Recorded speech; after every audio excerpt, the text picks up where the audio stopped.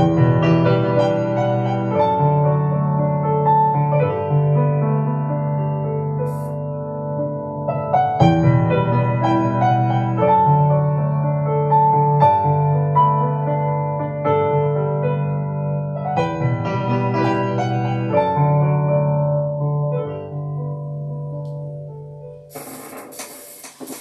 hello everybody.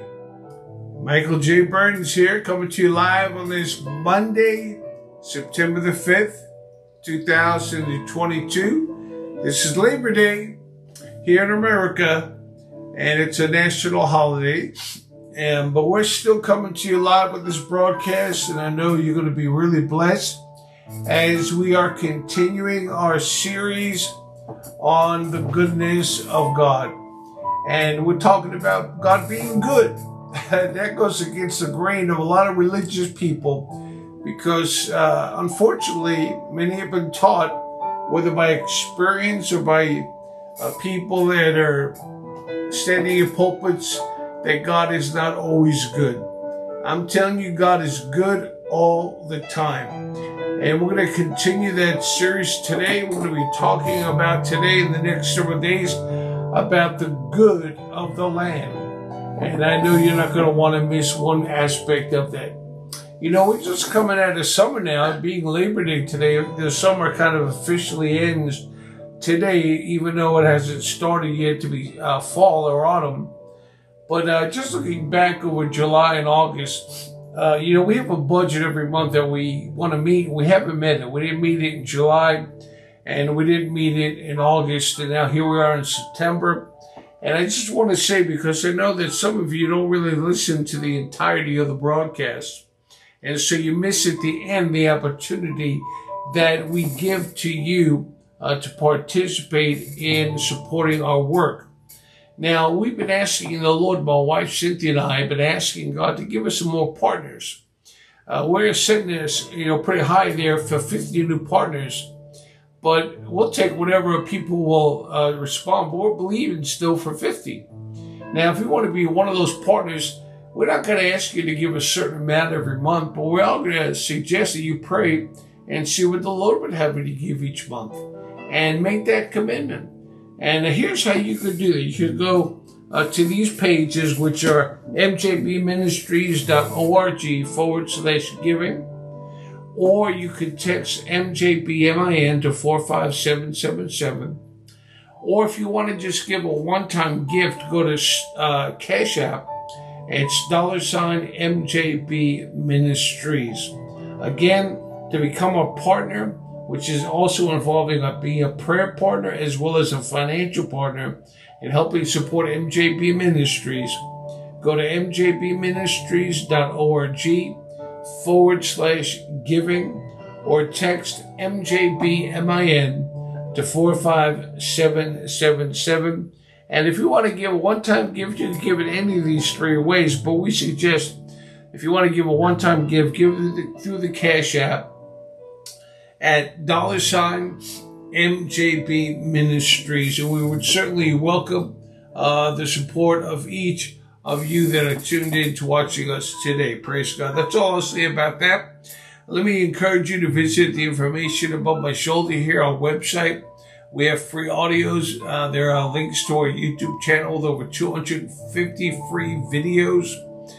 We have also our mobile apps, the link for each of those. If you have a Google Play Store you get your apps from, or the Apple App Store, both links are available on our website. We have the sign up for our monthly e-newsletter that goes out right now to 580 people. And you could be one of them. You'll see a pop-up window on our website to sign up to receive our free monthly e-newsletter. And then we have the archives on our newsletter, on our website as well, of the past newsletters we've put out. And I know they'll be a great blessing to you. There's so many great resources. We have the free audios we have on our website. We have so many things there for you, and we really want you to take advantage of all that we have there to help you grow in grace and in the knowledge of the Lord. I want to engage in prayer right now as we begin this new week here of teaching God's holy and healing word today. Father, in Jesus' name, I thank you for the opportunity to share your word today with those who are tuned in. And Father, I pray for an unction and a fresh anointing on me and upon the people, on me to speak as you would speak through my lips, and also that you would think through my mind, that you would cause the ears of the people to listen, cause their minds to be open and their hearts to be receptive. Father, I pray that you'll draw people from the four corners of the earth who have access to the internet to be able to review and watch this broadcast and be impacted by the goodness of God's grace and mercy. Father, I pray today that there'll be supernatural signs, wonders, miracles, and even gifts of the Spirit that'll be manifest in this broadcast tonight. Not as I will, but as you will, Father. And for everything that'll be said, done, revealed, and or manifested, I covenant with you now to give you all the glory, the honor, and the praise in Jesus' name. And everybody said, amen and amen. Praise God. We have a little problem with this one speaker over here. I'm trying to figure out what the problem might be. But anyway, we're going to go forward with the broadcast today. Praise the Lord forevermore. Amen. And we are looking forward to sharing this teaching with you. And we really pray that you'll be able to stay tuned with us as we bring forth the word of Almighty God. Here's our opening scripture. Really, the whole Psalm 34, verses 1 down to, I guess it's around verse, well, I'm not guessing, I'll tell you exactly what it is, around verse number 10. It's actually verse number 10, Psalm 34, verses 1 through 10. But we're just looking at verse 8, which really kind of gives the foundation. We've already read those first 10 verses there of this psalm. But verse 8 says, "O taste and see that the Lord is good. Blessed is the man who trusts in him." Can I get a good hearty amen from somebody here today? Think about the idea that the Bible says that God is good and his mercy endures forever. And then we can taste and we can actually see that the Lord is good. You know, goodness has a taste to it. And God, you can taste God. You know, we said last week how Jesus saw the faith of the four men that carried their friend through the roof to where Jesus was to be healed, the man who had the palsy. Well, if you could see faith, that's a sense. It's one of the five senses: taste, hear, see, smell, and feel? And so there's five senses, and you can actually use, in a sense, spiritual senses, but you can not only taste what God's word says, but you can actually see what spiritual things as God opened your eyes to them. Like Jesus saw the faith of the people. And like Psalm 34:8 says, you can taste and see. Taste and see. Say it out loud. Taste and see that the Lord is good. So God's goodness can be tasted and can be seen. And then we saw in James 1:17, the Bible says every good gift and every perfect gift is where? From above. That would mean that all the bad and evil gifts are from below. But the ones that are from God, they're good and they're perfect and they're from above. And they come down from who? From our Heavenly Father, the Father of lights, with whom there is no variableness or shadow of turning. Can I get a good amen? And then we saw also how wonderful it was of God when he created the heavens and the earth. The Bible says in Genesis chapter 3, God said, "Let there be light," and there was light, and God saw the light, that it was good, and God divided the light from the darkness. And so if you read the rest of Genesis chapter 1, you're going to see that God said everything he made was good. And then on the last day, before he rested on the sixth day, God said it was very good. Oh, I'm telling you, we serve a good God.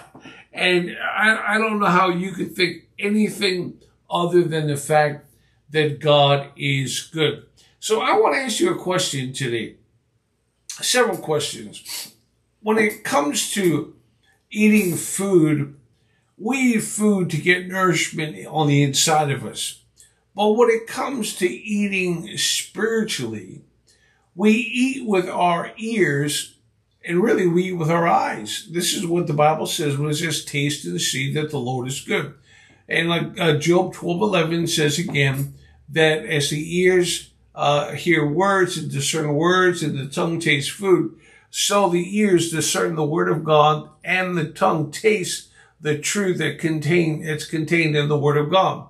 And so when Scripture says, "Oh," it tastes and see, it's not with a sad sound, but a joyful sound over such goodness that comes from God. Can I get an amen? So let me ask you this question today. This is a very valid question, and I really hope that you'll take time to consider this question. The question I want to ask you today is, what is your image of God? When you think of God, what is your image? You know, the Bible says in Exodus 20, of the first very commandment that we're told is that not only we're not supposed to have any other gods before him, but the second commandment is that we're not to make any graven image of who God is. You know, it's funny today how people have an idea of who God is. They have made an image of who they think God is or who God should be. And that's really a violation of the second commandment of the 10 commandments that God gave through Moses. And so I want you to see this today, that you have an image of God. Is your image based on what people have told you? Is your image of God based on what you think in your own mind and your own idea of who God should be? Well, I'm going to suggest that you throw that aside, you cast that down, come on somebody, and also that you reconsider what the Bible says about God. Now, you have to remember that God in the Old Testament dealt with mankind differently than he's dealing with God under the new covenant. This is a new and a better covenant or testament that we have. It's been ratified and legislated by the promises of God through the Lord Jesus Christ. And so we have that great blessing. Now, we're also told in 2 Corinthians chapter 1, verse 20, that all, listen to me, I said all, A-double-L, all the promises of God in Jesus are yes, and in him, amen. So while we've been redeemed from the curses of the Old Testament and the curse of the law, Galatians tells us, we're also not redeemed from the promises that God made. Now, for instance, let me give you, let me ask you a second question about your idea and your image of God. Do you think of him as an old man who was basically grouchy and mean-spirited? Do you see God as someone who has an axe to grind? Well, this is the reason I believe that so many young people reject God that their parents, in some cases, have presented to them. Who would want to serve such a God like that? Well, he's not like that. Let me show you an Old Testament scripture from Isaiah, and this is Isaiah chapter 1 and verse number 19. It says, if you are willing and obedient, you shall eat the what of the land? Well, notice it's the word good. You shall eat the good of the land. Well, how many of you know the good is not the bad?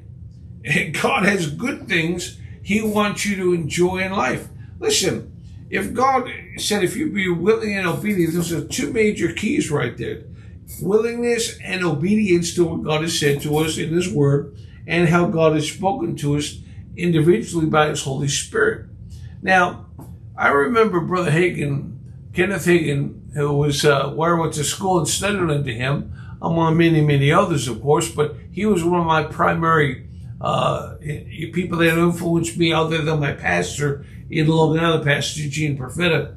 But Brother Hagin was talking about how he struggled years ago. Healing was easy, but finances was difficult. And he went to the Lord one day and said, Lord, you know, your word says, if I'd be willing and obedient, I would eat the good of the land. And the Lord spoke to him and said to him, he said, well, your problem is you don't qualify. And he said, what do you mean I don't qualify? Lord, I've been obedient to what you said. If you were to tell me, son, the reason you're not enjoying the good of the land is because you haven't been obedient, with all due respect, I'd have to call you a liar. Well, the Lord said, you have been obeying me, as far as you know here. He says, but the issue is you have not been willing. You see, it's possible to be obedient to God, but not doing it with a willing heart. It's kind of like that story we heard. Many of us have already heard this story about that little boy who was misbehaving in elementary school, and his teacher called his name. Let's just say his name was Johnny. He said, Johnny, go stand in the corner and stay there till I tell you to move. And he stood in the corner, and he just was mad about being made to stand in the corner.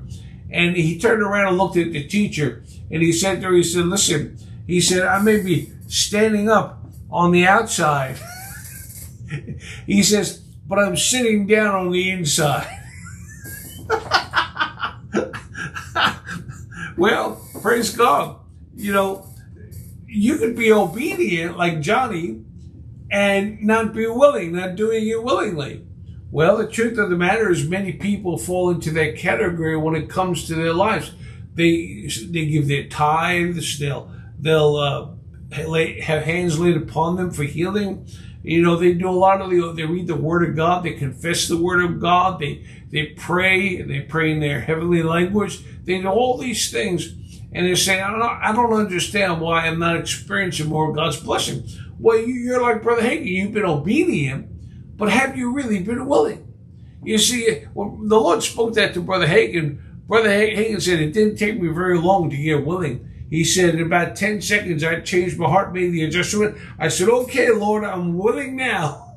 Well, glory to God. He became willing, and he began to see that God wanted him to enjoy the good of the land. He didn't just want him to eat the good of the land. He wanted him to wear the good of the land. He wanted him to drive the good of the land. He wanted his kids to be clothed in the good of the land. He wanted to have a house that was a house of the good of the land. Come on, somebody.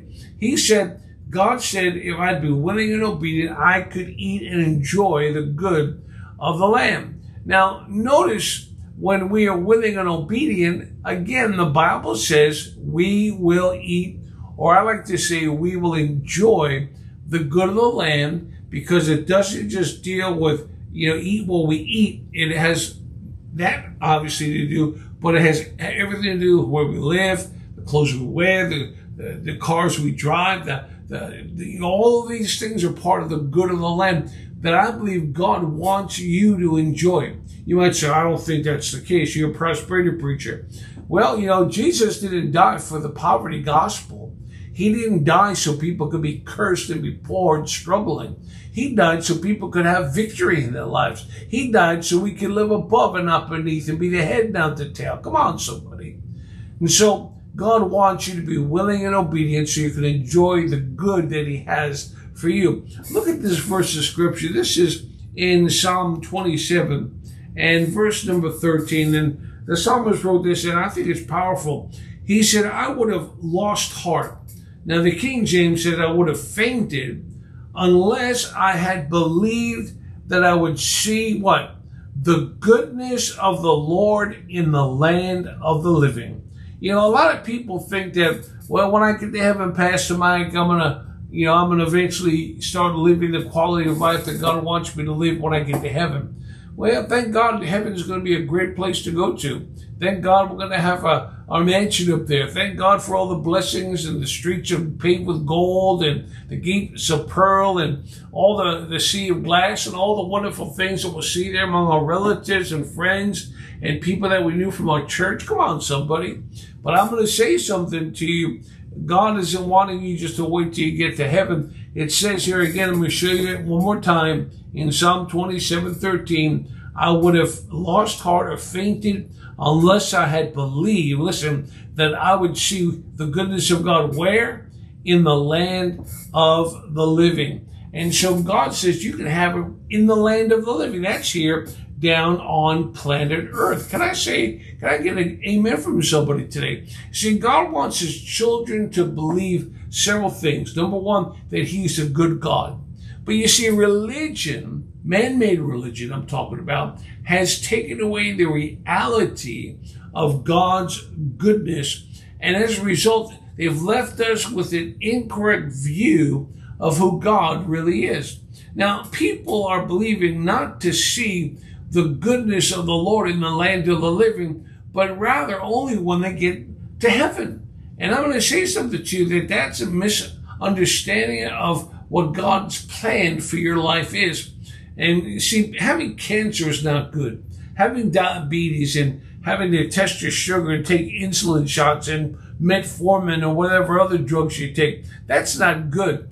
You know, having eyes that aren't working right, where you can't see, macular degeneration, any kind of astigmatism is not good. Come on, somebody. Having arthritis and pain in your hips, in your legs, in your knees, and in your neck, that's not good. And people need to stop saying that it is good. And when I get to heaven, well, I'll have a glorified body, and you will. And you won't have any of the troubles you've had while you've been on the earth. But I'm telling you something, don't wait till you go to heaven. God wants you to experience what Jesus said we should pray, and what's found in the Old Testament book of Deuteronomy, that we can have heaven upon the earth. Look at the scripture of Deuteronomy, chapter 1, and verse number 25. It simply says this, that they also took some of the fruit of the land in their hands and brought it down to us, and they brought back word to us, saying, it is a good land which the Lord our God is giving us. Nevertheless, you would not go up, but you rebelled against the command of the Lord your God. What is this scripture referring to? This scripture here is referring to, the word Deuteronomy means to repeat or to say it again. And so this is a recount of what God sent the 12 spies into the promised land to spy out the land, and they brought back this fruit of the land. And the Bible says they brought it all back, and they said, it is what? Notice what it says here in verse number 25 in the latter part. It is a good land. Notice the word good. It's a good land, which the Lord our God is giving us. Why would God want to give them a good land? Well, friend, because God is a good God. Verse 27 goes on to say something I don't have here to show you, but I want to read it to you. It says in the King James, and you murmured in your tents and said, because the Lord hated us, he's brought us forth out of the land of Egypt. Listen to this, to deliver us into the hand of the Amorites to destroy us. Now, God just got done revealing to them in verse number 25 that the land that he was bringing them into was a good land. Why would he bring them into a land where people would hate them, where they would be delivered into the hands of the Amorites, their enemies, and be destroyed by them? Listen, that does not add up. You can't say God's good and then say, on the other hand, well, he's going to destroy us by the hands of the Amorites. Why would God reveal himself as being good and then destroy us? He's not some kind of psychopath. He's not some kind of God who is one way one moment, but he's bipolar, and you never know which way the pendulum is going to swing with him. No, he's good all the time. He's the same yesterday, today, and forever. He said in Malachi 4, I am the Lord, and I change not. Come on, somebody. Look what it goes on to say here. I love this. This is a great verse of scripture in 1 John chapter 4, and we're going to read it in verse 15 on down. It says, whoever confesses that Jesus is the Son of God, listen, God abides in him and he in God. And we have known and believed the love that God has for us. Boy, this is a different view in the New Testament of who God is. He is love.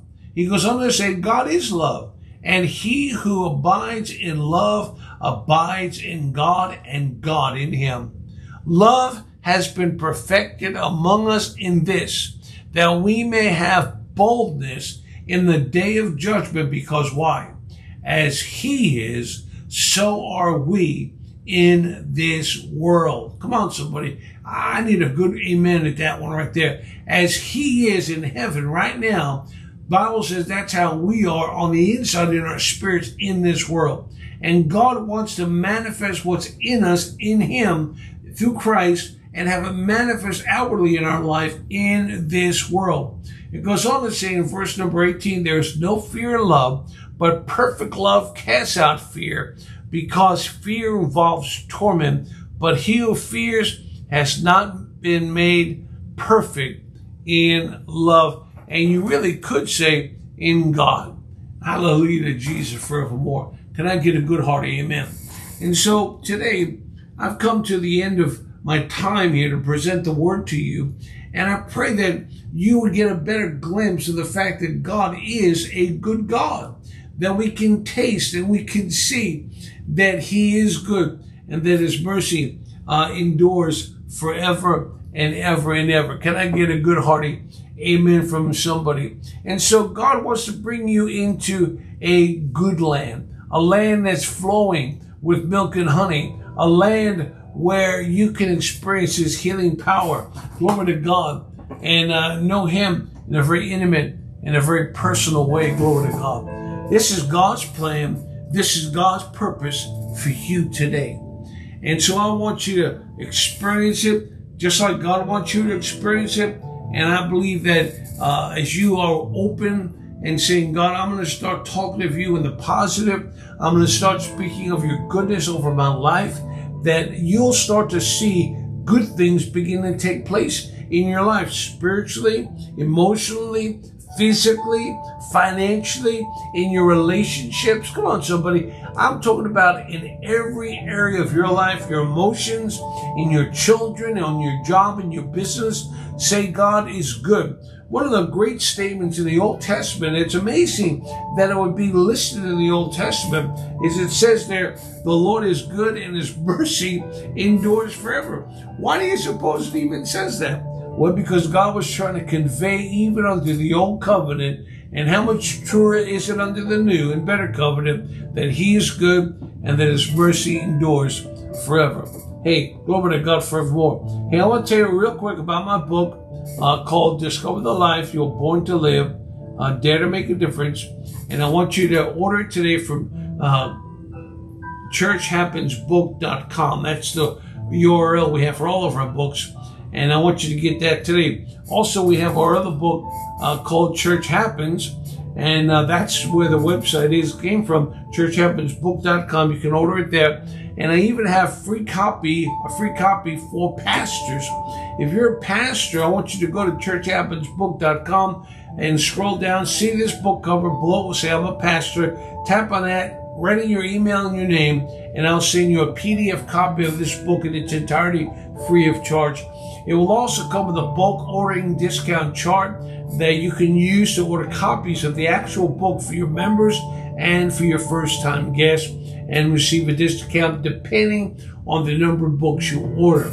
I also want to let you know, if you're a pastor, that we have a 4-hour Saturday seminar that we do in churches that welcome us to come. It's based on my first book, Discover the Life You're Born to Live, and I wrote a separate companion study guide that goes right along with it.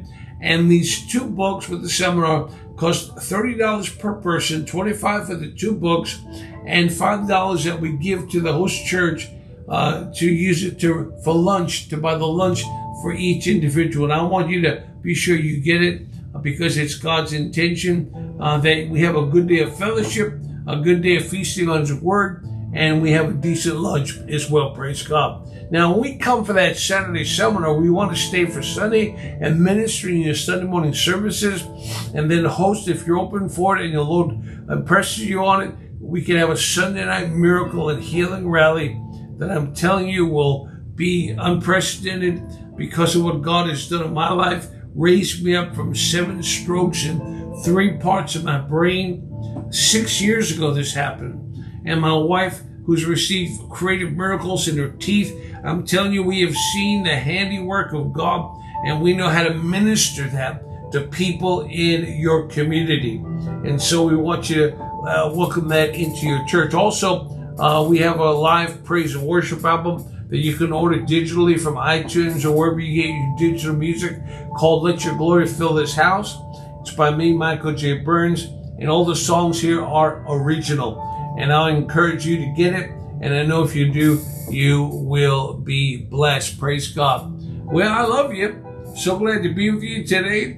And I just want to remind you that if you want to be a partner with us, visit mjbministries.org/giving, where you can sign up to be a prayer partner and a monthly financial supporter of our ministry. And you can give it as it's listed here on the screen.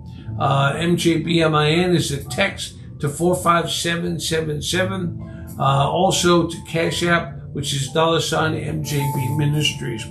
Be sure to visit mjbministries.org/giving as well, and you'll find all that you need right there. I love you so much. So good to be with you today, and we'll see you tomorrow on the broadcast as we continue with God's healing word on the goodness of God. We love you so much. God bless each and every one of you.